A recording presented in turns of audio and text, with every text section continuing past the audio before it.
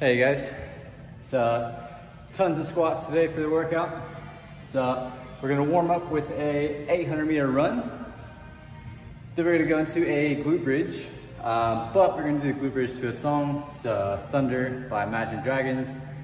Hold your hips at the top of the glute bridge the whole song. Every time you hear thunder, go down and then back up. If you wanna make that any harder, add a dumbbell, kettlebell plate to your hips and don't touch the ground, just go just above the ground and then back up. After that, we'll do like 2 to 3 rounds of 20 bodyweight lunges, 15 wall ball or sandbag squats. If you're at home, any kind of bag will work, bag of dog food, bag of sand, whatever. And then 10 PDC overhead squats. Again, if you're at home, use like a broomstick, whatever you want. And then 10 push-ups. So like 2 to 3 rounds of that, just trying to feel the same muscles that you felt for the glute bridge, so all down the back of the leg, glutes, hamstring, get nice and warm. And then for the next piece of the warm up, we're gonna do 2 rounds. So we're gonna start the first round like really lightweight, maybe even just like a light barbell or empty barbell. So 5 back squats, 5 hand release push-ups, 5 front squats, 5 hand release push-ups, and then 5 overhead squats. For the second round, try to increase the weight a little bit, but probably not quite the weight that we use for the workout. The workout, nice little chipper. So for time, 20 back squats, 30 hand release push-ups, 30 front squats, 30 hand release push-ups, 40 overhead squats, 30 hand release push-ups, and then 50 overhead squats. So the squat portions increase by 10 each set, and then hand release push-ups stay at 30 the whole workout.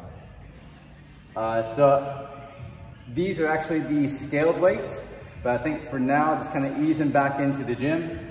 That's gonna be plenty for today. It's a ton of squats and a ton of volume. So we'd rather make sure we move well with a slightly lighter load than go at that RX weight, which is I think 80 kilos for the guys and like 60 kilos for the ladies for the squats.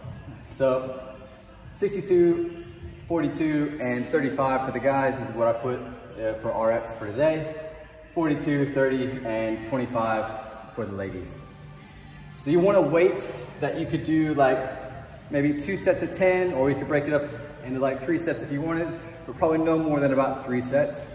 For the back squats, it shouldn't be that heavy, not yet, not until we kind of get a few weeks into the gym. The hand release push-ups, if you guys wanted to change that up at all, you can go from your knees if you need to, or from a box, or like I have a barbell set up at like kind of chest height. Or if you want to use dumbbells or a barbell or a sandbag, we can do like a floor press or a bench press just to make that press stronger. Also for the squats, if we wanted to use a sandbag, dumbbells or kettlebells, those are all different options. You don't always have to use the barbell. It looks fancy, it looks good for the gram, but you don't have to use it all the time.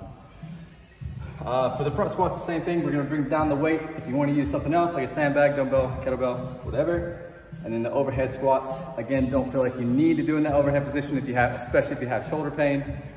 We can just go back to that front squat portion, or maybe even throw in some deadlifts. So just have a play around. One last thing, if you guys do if you have any like knee pain, back pain, hip pain, whatever, I would say before you go on to try and just replacing the squats with deadlifts, try it with a bag, like a sandbag, a bag, whatever, food, dog food, whatever. Most of the time that'll take away that'll remove the pain because you're using the correct muscles. So give it a shot. If you're having any pain while you squat, just try a sandbag instead. Cool. See you guys later, have fun.